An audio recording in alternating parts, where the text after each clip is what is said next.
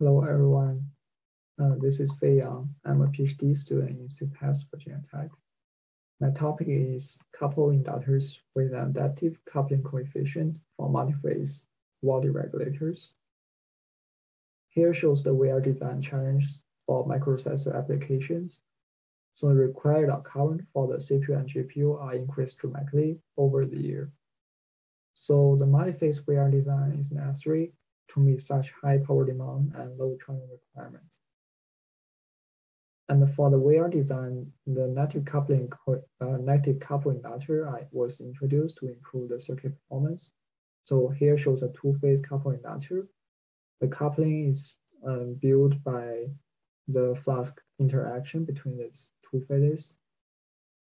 And here shows the inductor curve waveform of this coupled inductor. It can be seen that there are several different equivalent inductance in one switching cycle due to the coupling. So this coupled inductor has a nonlinear inductance property. And for the static current ripple, we found out that this LQ1 will determine this current amplitude. Therefore, this LQ1 is defined as the static inductance.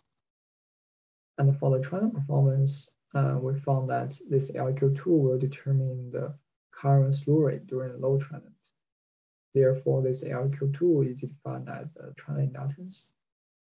And for this two-phase negative coupled inductor, we can achieve such that the static inductance is larger than the transient inductance.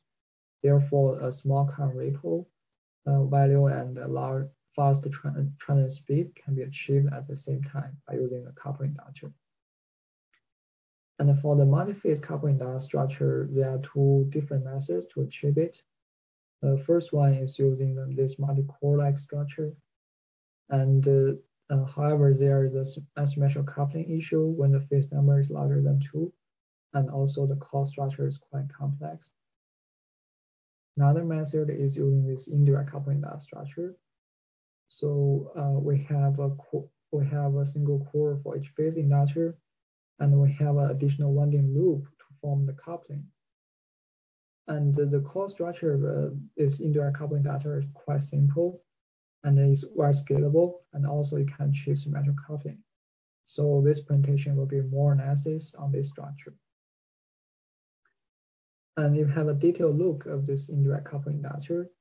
So for each phase inductor, you have two windings. One is inductor winding, another one is couple winding. And we name the inductance of this of each phase inductor as LNC. And we have another inductor in this couple winding loop, which we name as LC. And we found that the coupling coefficient were impacted by this LC for this indirect coupling inductor. Therefore, we can achieve the required coupling coefficient by adjusting LC. And then we can design the static inductance and transient inductance value based on the coupling coefficient and the LNC. So for this indirect coupling inductor, we can achieve desired coupling coefficient by adjusting the inductance of the LC. And here shows how the static inductance and transient inductance change with coupling coefficient for indirect coupling inductor. It can be seen that both inductance are reduced with larger coupling coefficient. Therefore, usually the coupling coefficient is designed in this area such that we can achieve a large static inductance and a small transient inductance. Then we are thinking, can we further reduce the transient inductance without reducing the static inductance? And our idea is that we can using a coupling coefficient, variable coupling coefficient, and this can be achieved by using a variable inductance for LC. So here shows how it works. Here's a low current profile. And first the circuit will work in the steady state operation. Then there's low transient. After low transient, the circuit will come back to the steady state operation again. And this blue waveform is a total inductor current. So during the time T0 to T1, the circuit is working in the steady state operation. So we design this LC inductance, has a large inductance. So this gives us a large static inductance value. And then during the T1 and T2 period, the load trend happens. So we will drop this LC inductance to a much smaller value. And this will give us a much smaller trend inductance as shown here to achieve a better trend performance. Then after T2, the circuit will come back to the steady state operation again, and we will increase this LC inductance to a large value again. So in this way, we can achieve a large steady state inductance in the steady state operation while achieving a much smaller trend inductance during low trend by using a variable coupling coefficient concept. Then the question is how to achieve such inductance profile for LC such that the inductance will change with the circuit operation. And we found that we can use this current flowing through LC to control this variable inductance. For this LC current, we found that it will have large amplitude during low trend. And this can be explained by this equation where this LC current will follow the total inductor current change. Therefore, during low trend, we can use this large LC current to saturate the core and to achieve a small LC inductance. So the key point of this page is that we can using this variable coupling coefficient method to further reduce the trend inductance without reducing the steady state inductance. And here is our preferred inductance profile for this variable LC. So we want a large inductance when this LC current is small and it drops to a much smaller value when LC current increase. And we can use this step gap core structure to achieve this. And so we have a step core in the middle leg. And when this LC current is small, and so this small core is now saturated, the inductance is controlled by this air gap LG1. And when the LC current increase, the small core will saturate first, and the whole inductance of this structure will controlled by the air gap LG2. So by using this structure, we can control the air gap to achieve the required inductance profile for this variable LC.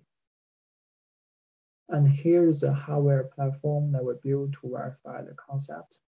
So we built a 4-phase indirect coupling inductor based on evaluation board from TI. Here's the 4-phase inductors, and this is a variable LC inductor.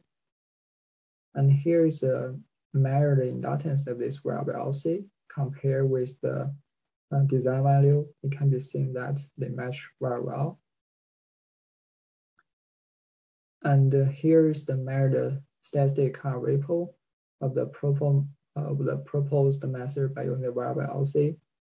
It can be seen that we can achieve the same steady state current ripple as compared with the constant LC case. And here's a tested low trend performance with the same output capacitance value. By using this variable LC, we can achieve around 26% overshoot reduction as compared with the constant LC case. And as for the output capacitor reduction, so we keep the wallet spec requirement the same for both cases. And for the by using this variable LC, we can reduce the output capacitance from 4.5 millifarad to 3.5 millifarad, and it's equal to 22% output cap reduction by using the proposed method. So in summary, the trend performance of multiphase VR can be improved a lot by using the indirect coupling structure. And this presentation proposed indirect coupling inductor with an adaptive coupling coefficient and trend inductance. And by using this, we can further improve the trend performance for this indirect coupling structure. Compared with indirect coupling inductor with a constant coupling coefficient, we can achieve 26% overshoot reduction by using the same output capacitance value. And if we keep the trend performance the same, we can achieve 22% output cap reduction by using the proposed method. And that's all. Thank you. Hope you enjoy the conference. Lastly is the reference that are listed in this presentation.